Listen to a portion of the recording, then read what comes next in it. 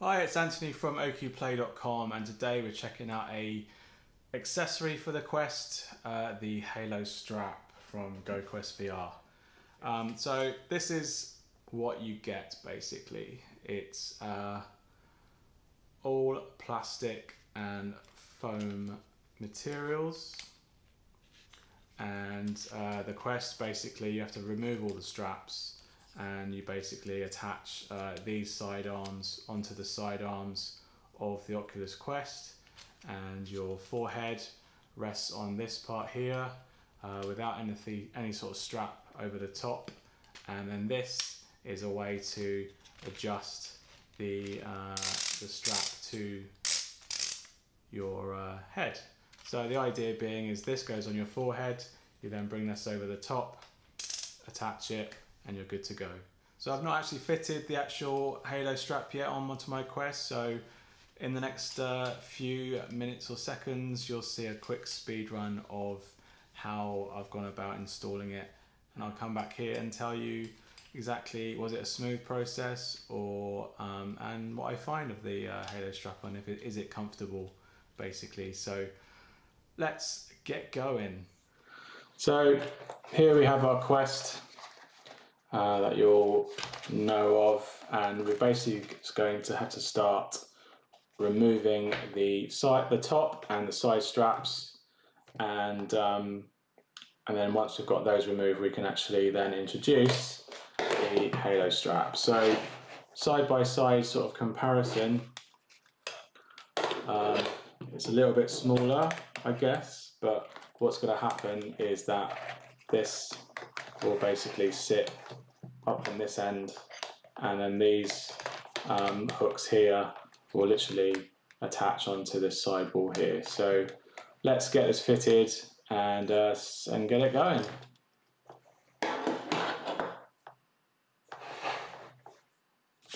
So instructions.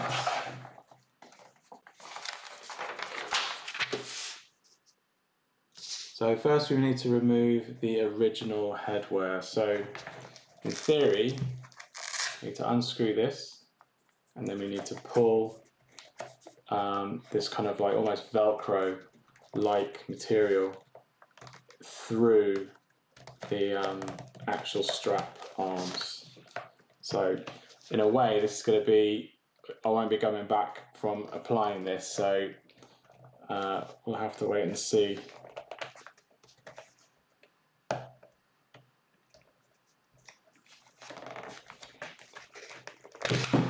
Okay, that's one. So they've got a slight little catch there that you really have to pull on for it to come completely out, and this is almost like a bungee cord, you can see, so that's what we're pulling at. So that does take some getting used to, so we have to force this through and then yank it off. So that's the two straps removed, and then now we're going to take and feed through this original top strap, which again, because of the Velcro, it's a little bit tough. You have to feed the Velcro through.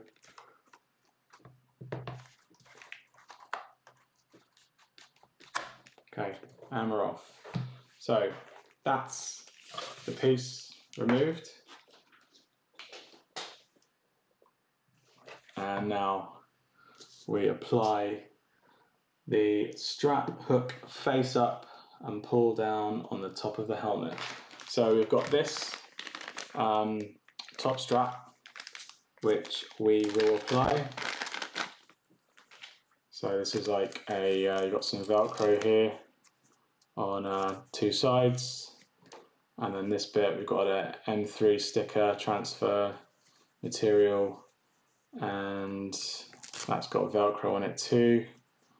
I think we can probably take that off. So we've got an M3 sticker adhesive with Velcro on one end, and then you've got a top strap here on the other end. So let's figure out what we do here. So I believe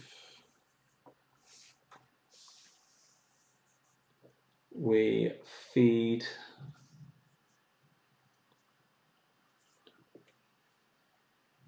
so we put it through the top hook, this top spot, with the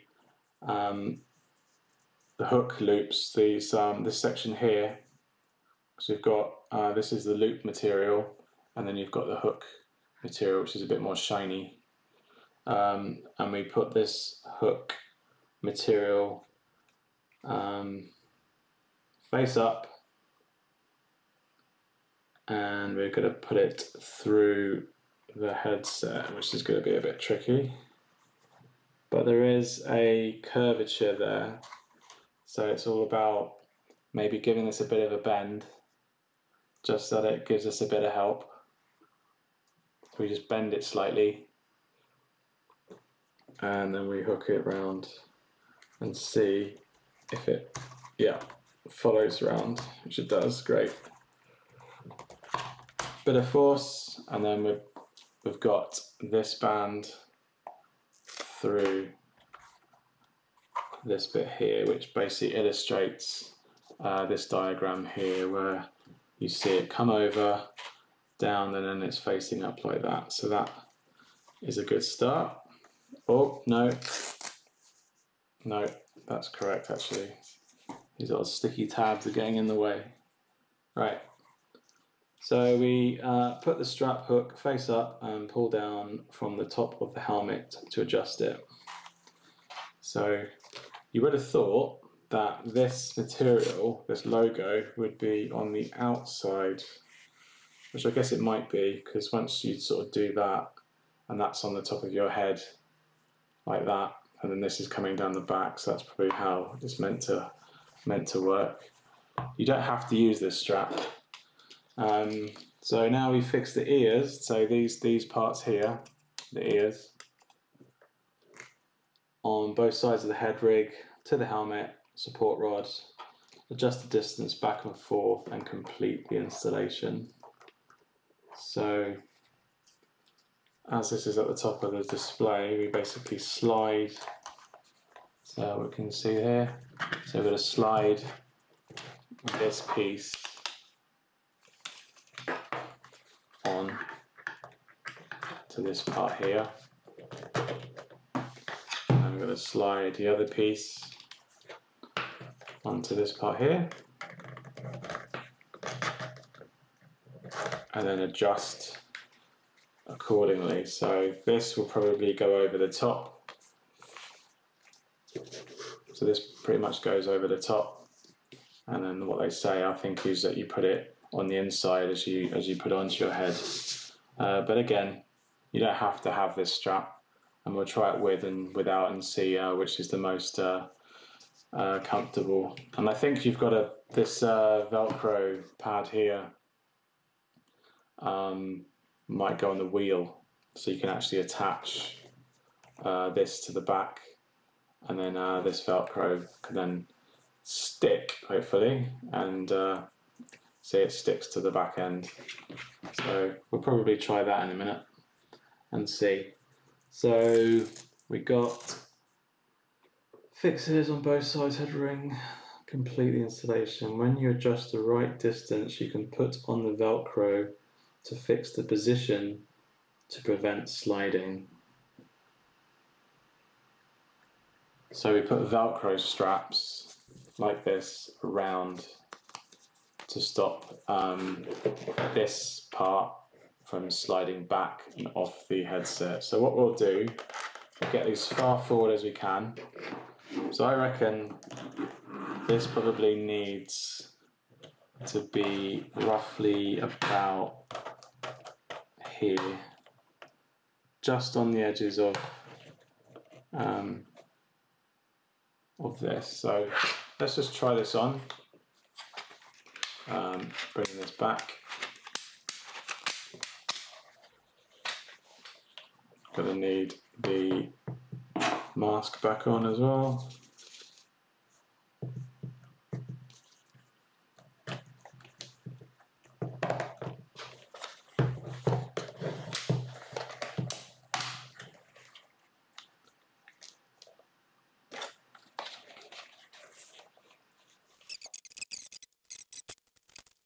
Well, this feels good.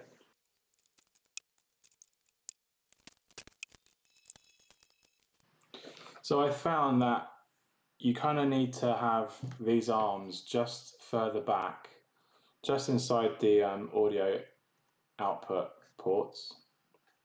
So this edge here, just in line with this port here. It's quite difficult for the camera to see.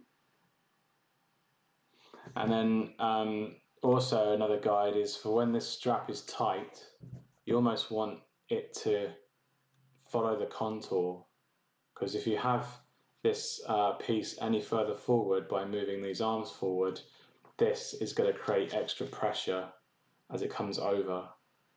And ideally you want it on the outside and not the inside, otherwise you're going to get strap mark on this band here. You want just your forehead contacting with this and nothing else really for the best comfort.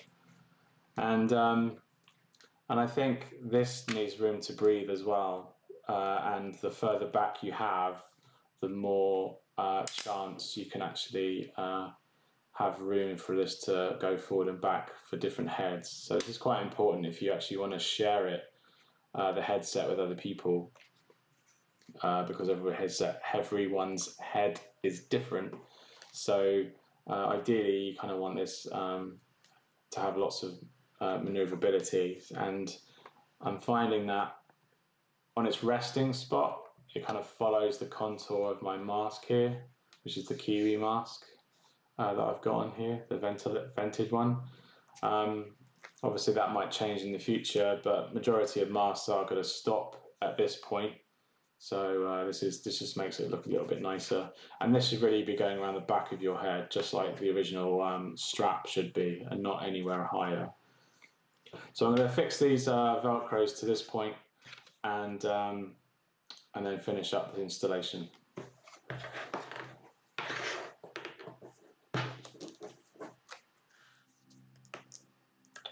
I'm actually going to put these on this way, because I think that's how you're meant to do it, and then tuck it into the audio slot. That might affect sound at some point, but it's really not going to be a night and day change. It's just a nicer, neater way of doing this. So put them in like that, and then bend this over, and then tuck it into the port hole at the back inside. I think that's the best, neater direction. So that's cool. So that's all neatly done, and that's all neatly done. It's all tucked in. I think I'm going to go ahead and actually fix this to the back here, because I think it just makes sense. Whether that's meant to be done, I'm not entirely sure. The manual doesn't really say. I'm just going to stick this on the back, just as we got something to stick on at the back. And also might help if we've got a battery pack, you could probably attach it to the back of this Velcro, potentially. So let's get this straight. And it's a 3M sticker as well, so it's not going to leave any residue when you peel this off if you think this is not the best place for it. So with this strapped on your head, you can then bring this strap over and then basically attach it to the Velcro at the back, nice and secure. You can almost lift this up with that attached to it, so that's good. Alright, so I'm going to play around now and get the right fit, and then I'll report back in the video on my findings. Alright, see you in a bit, bye. Right, so we're back in the office after playing a little bit of a session on the Quest with the Halo head strap. This is the head strap properly fitted now that you might not have seen. We've got the Velcro straps on the inside to stop it from sliding back. It shouldn't go any further forward really. We've got the head strap band attached with Velcro piece that came with the items that in the box, and what I found was it's better to do it on the inside. So as you put it on, you kind of almost have your finger on the back here, and as you put it on, you bring the band over and then attach it to the Velcro at the back. The Velcro is not really going to do much extra, it just keeps it out of the way. But having these bars forward, it really does determine how close you want to be to your mask. If you have it too further away, it feels like it's floating, and you can probably not do it up as tightly once you have this at its most extreme value. But sliding them a little bit further forward makes everything a little bit tighter, less wobble. There is definitely some wobble in here from left to right, up and down, not as much. But if you've got a nose piece like I have here from ANVR, you can feel the nose ridge hit each part of the bridge of my nose when I sort of shake. But how often you're going to do that and actually feel it in the heat of the action, I don't really know. So it does definitely give you pressure at the back and obviously at the top of the head now, rather than on the cheekbones. That is definitely lifted off of my cheekbones with this top piece, and I knew that was going to be the case, which is why I was pursuing the review of this. And that's my biggest gripe with the Quest, is the cheekbone part. But I've played Box VR and I've played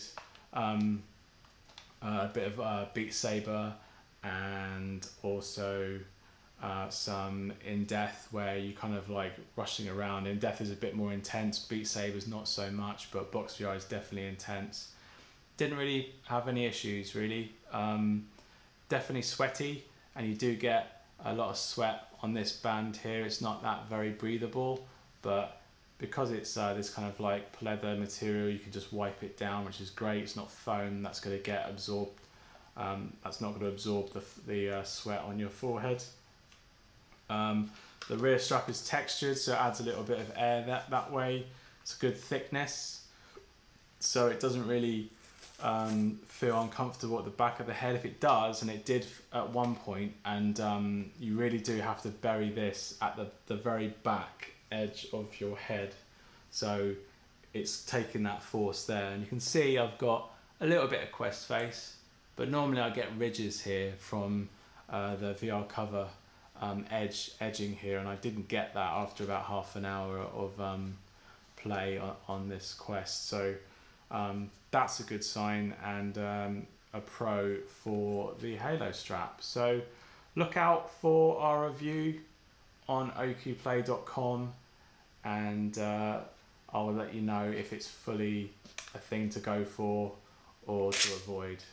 Oh, and another thing is that you can, if you take this off, to store it away, it's nice that this actually it does fold flat. You can probably fold it inwards, which is better, and that just makes it a little bit nicer to stow away, I find. You could probably bring that strap over and actually tuck it in, and it partially covers the sensor, the lenses too, to stop anything from coming out and hitting the lenses. This is a nice value add if anything were to touch this, if you've got this carried anywhere. Obviously this is the tool portion now, so it's definitely not going to fit in the official Quest case. I'll either go and see if actually it's possible, but I highly doubt it will do now. But I rarely use the official case now. This is basically hanging up in the office now. That's pretty much it. It doesn't stop any other means of functionality in the Quest. Everything's all very accessible. The ports are still accessible on both edges. It's not going to damage it that way. I played it without any earphones, and the audio still works just as well. Yeah, it's a good little piece of kit if you're looking for a way to get a little bit of weight off the front of your Quest. Alright, look out for a full review on ocuplay.com, and I'll see you in the next one. Cheers, bye.